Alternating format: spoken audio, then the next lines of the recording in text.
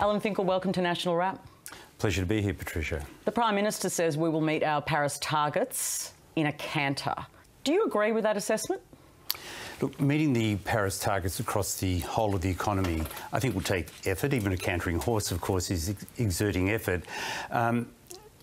The reason I feel that we can is on the assumption that we adopt some of the policies that have already been recommended. So in the Finkel review, the so-called Finkel review into the national electricity market, one of our specific recommendations, which was accepted, was that by the end of 2020, the federal government should develop a whole of economy emissions reduction strategy out to 2050.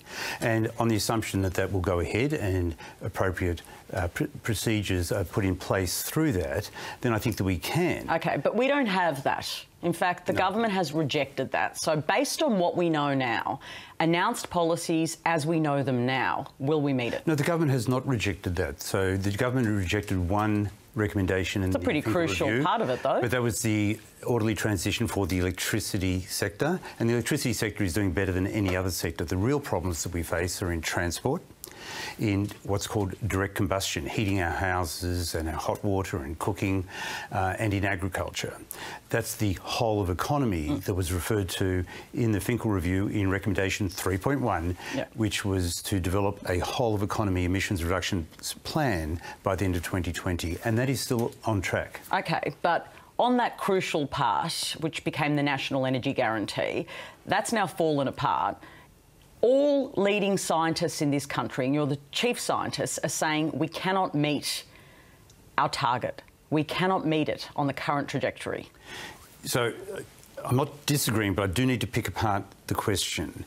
The target can be interpreted two ways. One is the electricity sector, and the other is the whole of the economy.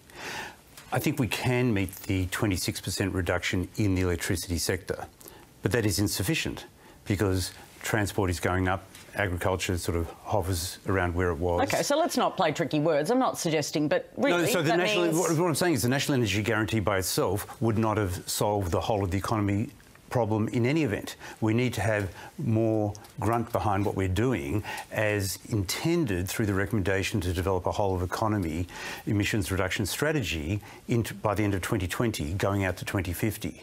And I can't presuppose what the elements of that will be, but it's an important thing to do. OK, so you can't presuppose it on what we currently know. Are you concerned that we're not going to get there then?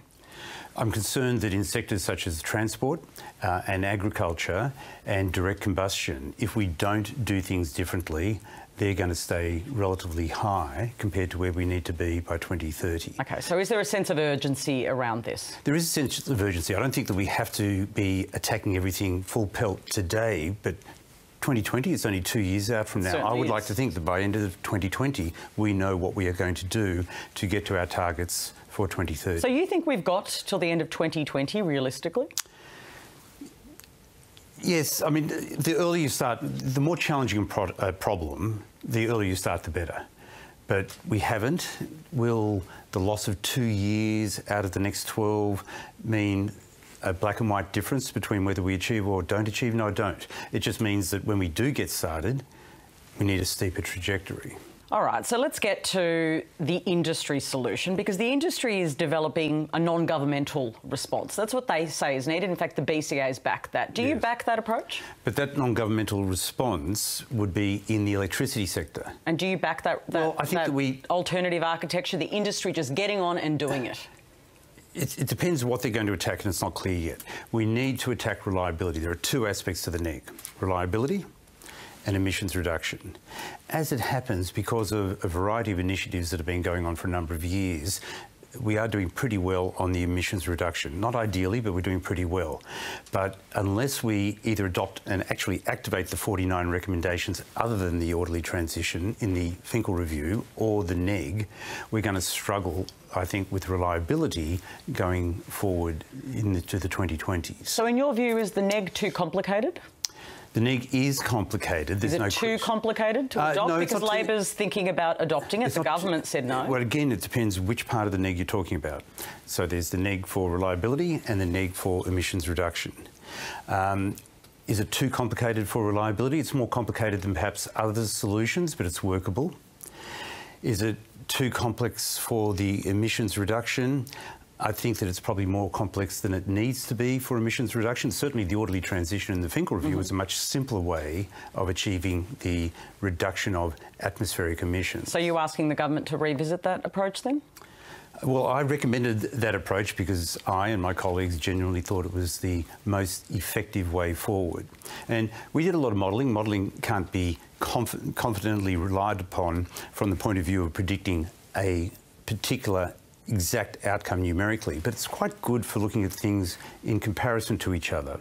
And we didn't have a neg to compare to, but we did model a number of different scenarios, and the orderly transition from the Finkel review was the most cost-effective and simultaneously cost-effective and simple way to get there. All right, so back to that, because the government rejected that element on the reduction of the emissions part of the Finkel review. Labor is now thinking about the National Energy Guarantee as a potential architecture to deal with emissions. Are you going to Labor and saying you should instead consider the Finkel's answer to this on an emissions intensity scheme? Not at all. I give my advice to the government of the day. I'm not beholden to one party or the other. What would you suggest, though? Because either could be government by May next year. I would suggest that they have to look at doing something. There are reasons to choose one or the other. My 2 years ago or 1 year ago recommendation was the orderly transition in the Finkel review. The neg is an alternative. Strategically, it joins exactly the same dots. It doesn't have a long-term trajectory in terms of going out for the next 50 years in the way the Finkel review did, and it doesn't have a simple mechanism such as the clean energy target in the way the Finkel review did.